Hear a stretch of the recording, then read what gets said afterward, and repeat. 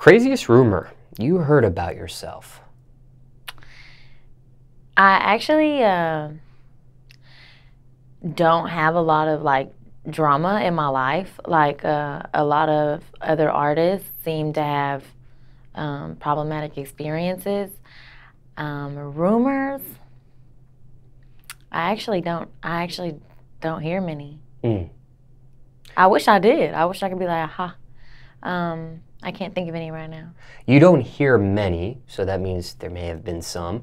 If there were a rumor in the past, maybe a rumor in the future, what is your policy when it comes to addressing those type of things? As in me addressing them or somebody addressing me about it? If a rumor pops up in the past, if you've dealt with a rumor in the past, have you ever addressed it publicly? If a rumor it comes in the future, is that something you would address publicly? Or is that something you just let the people talk? I'm kind of torn down the middle. I would definitely love to let people talk. If it's not worth my energy, they can talk all they want. If it's something that means a lot to me, we can address it right then and there.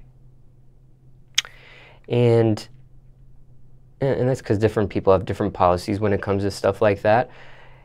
When it comes to rumors, has a rumor ever broken you down, a past rumor, perhaps?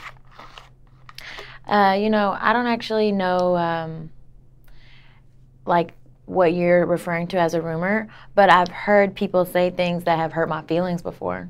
Yeah. And how do you deal with it when that happens? How do you cope?